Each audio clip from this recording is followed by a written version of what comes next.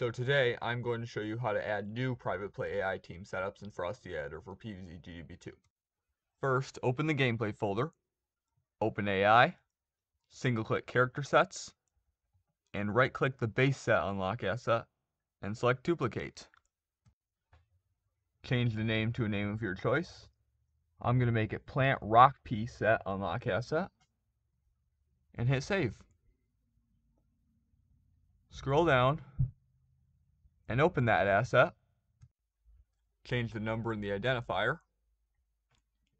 Change the debug unlock ID to match the name of your new asset. Then find the AI spawn blueprints in the Data Explorer. Right-click that, select duplicate, and give it a custom name again. I'll call it Plant Rock Pea Blueprints. Hit save.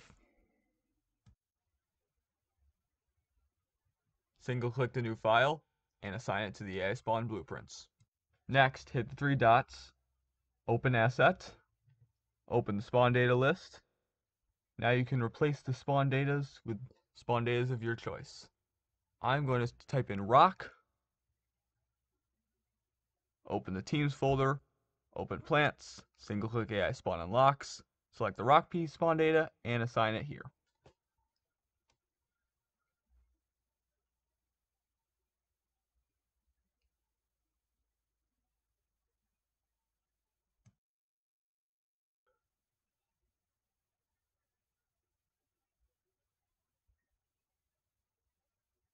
Single click character sets again and open all character sets.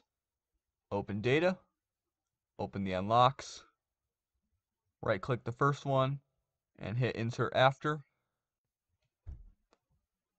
Find your new character set unlock asset and assign it there. After you do that, type in AI spawn control into the search bar.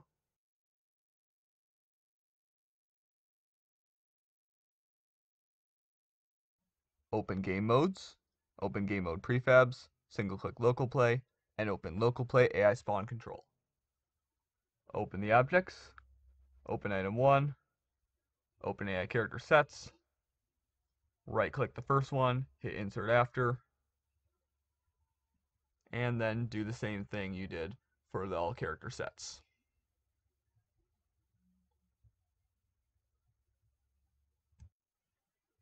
We've done quite a lot, so let's save the project, and I'll call it Rock P AI Team.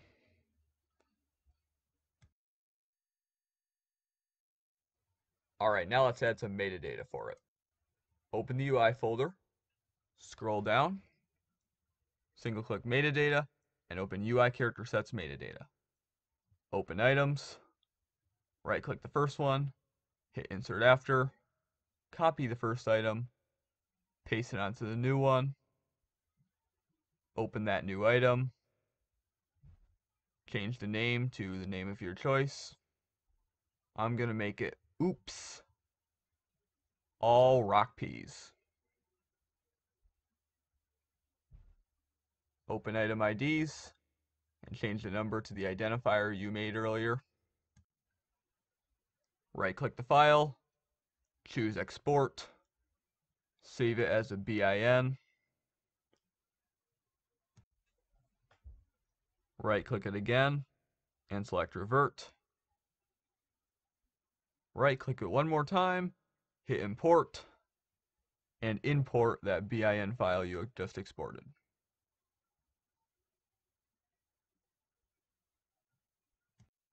Save it again, and it's time to launch the game to see if we have a private play Rock PAI team.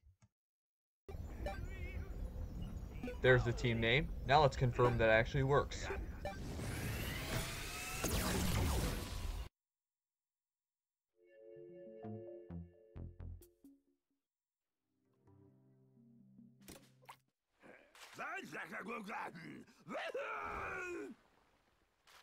And rock peas are spawning. Special thanks to Bruno Dominguez for suggesting this tutorial. Thanks for watching, and if you're in America, Have a happy Thanksgiving.